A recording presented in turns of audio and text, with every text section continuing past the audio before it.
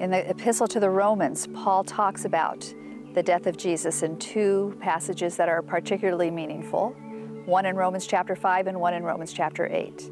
And there's something that I always say to my students, you know, if you're going to memorize anything, you should memorize this.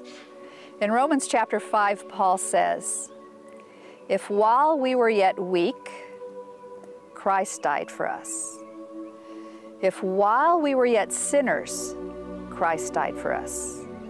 If while we were enemies, Christ died for us, how much more can we be sure that now that we belong to Him, God will not let us go. He will not condemn us. He will not easily be separated from us, because while we were not even His friends, He paid so high a price."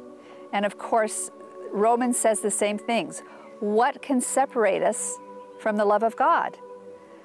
God, who gave up His own Son for us, who let Him go to the cross out of love for us, if He was willing to sacrifice the most precious thing, then what can separate us from His love? It is not easily done. We are so secure in His love if we will just open our hearts to receive it.